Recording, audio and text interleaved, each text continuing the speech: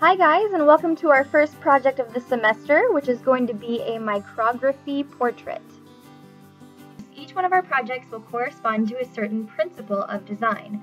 The principles of design describe ways that artists use the elements of design in a work of art. Remember the elements of the design that we learned about in Art Foundations? Those were line, shape, value, color, texture, proportion, and space. This semester, we're going to learn another 7 tools to add to our art toolbox. The 7 principles of design that we'll be learning about this semester are balance, contrast, emphasis, movement, pattern, rhythm, and unity. Balance is the sense of even distribution of the elements in a work of art. So let's talk about the historical context behind the project that we're going to be doing first. So what is micrography? Micrography is a Jewish art form developed in the 9th century with parallels in Christianity and Islam, utilizing minute letters to form representational, geometric, and abstract designs. This intricate decorative technique was first used in Egypt and the land of Israel in the 9th and 10th centuries. Within the Islamic culture, the written word was decorative, and it was often transformed into elaborate patterns. Jews living near this geographical area around Egypt and Israel saw this and decided to use it to embellish their biblical codices and the illustrated text from the Hebrew Bible. This piece is labeled the 10 Commandments. The text in the book of Exodus describes the revelation at Mount Sinai, and it culminates with the giving of the 10 Commandments, a representation of which is formed in this micrograph. The balance of the design is composed of the entire text of the Song of Songs, long understood by Jews to represent the love between God and Israel. This art form gained popularity when it spread throughout Europe in the early 13th century. Bibles that were produced in France and in Germany featured elaborate ornamental panels that introduced the individual books of the Bible. Micrography declined later on in the 16th century due to criticism by a rabbi who complained that the designs made the text hard to read and understand. Micrography made a comeback in 1798 with the invention of lithography, which is a form of printmaking. Prints of biblical portraits and panoramas of holy sites in Israel were mass-produced and distributed, and they were spread to a wide audience. Popular postcards featuring the micrographic portraits of renowned rabbis were produced in Europe at the beginning of the 20th century. The portrait of Rabbi Khan, formed from a French text, is drawn from his writings. Micrographic prints were frequently sold by charitable institutions to raise funds, or they were sent as gifts to philanthropic donors, just as an appreciation for their contributions. In many cases, the artist included generic text that expressed gratitude to the donor and left a blank space for the insertion of a particular benefactor's name. Now I want to talk to you guys about micrography and typography today. So Leon Azoulay is a modern Jewish artist who still uses the art of micrography. And this is him right here. So he was born in Morocco in 1945. He's still alive and he lives in Israel. And so really living in this birthplace of Jewish mysticism has inspired him to search for means of expressing his passion for painting and for the Bible. So his paintings depict scenes from the Hebrew Bible blended with biblical passages.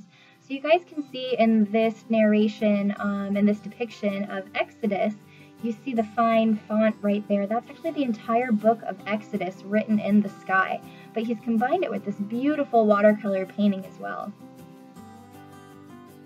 On the other hand, typography, which is a more modernized and digital form of micrography, is used today a lot in art and in marketing. So you'll see them use it for movie posters and for things like that. The typography is the art and process of creating and arranging text in an appealing way. Like I said, usually used for advertising, branding, for movie posters, anything digital with font that you'll see. That is all included within the typography form. The question that I want you to answer in creating this artwork is, who has had a positive impact on your life? This could be a historical figure, athlete, politician, artist, coach, teacher, family member, anyone who's had a significant impact on your life. And I want you to also think about why they've had an impact as well. So the overall requirements for this project are these three things right here. First of all, like I just said, make sure you choose an influential person and relevant text. Second of all, maintain proportion by utilizing the grid method when you draw your portrait. And third, pay close attention to neatness and craftsmanship. That's especially when you're writing your words for this project. So here are a few of last year's examples that I thought were really impressive. I just wanted to kind of give you guys an idea of what some people have done in the past. Alright, let's get started. So first let's talk about your sketchbook exercise that you'll do to get ready for this project.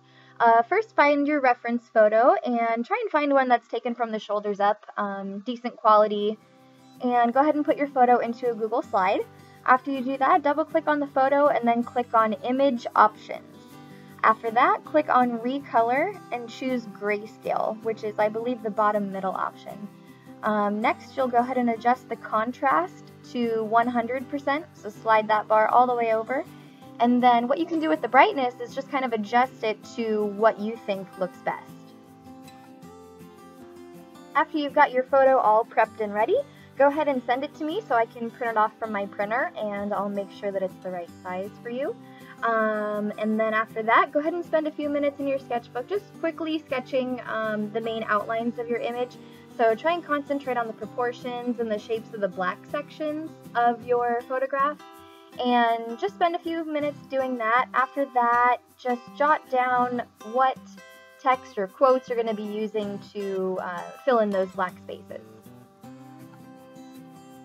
Now once you have your sketchbook exercise done and you have your photo printed, go ahead and grab a piece of that large Bristol paper and get started. The first thing you'll do is draw a grid on both your image and your drawing paper. So 1-inch squares on your photograph and 2-inch squares on your large paper. After that, go ahead and sketch the outlines of the black shapes onto your large paper just using a pencil. Once you're done with that, fill in the black shapes by writing words, again in pencil. You have the choice to write your words straight across and just kind of continue them and skip any of the white spaces. Or alternatively, you could kind of follow the silhouette and kind of curve your words. That's completely up to you. Once you have that done, trace your words with fine black markers. And don't trace the outlines, just the words. And once you're all done with that and you've allowed it a little bit of time to dry, then erase all remaining pencil marks. And voila, you have your micrography portrait.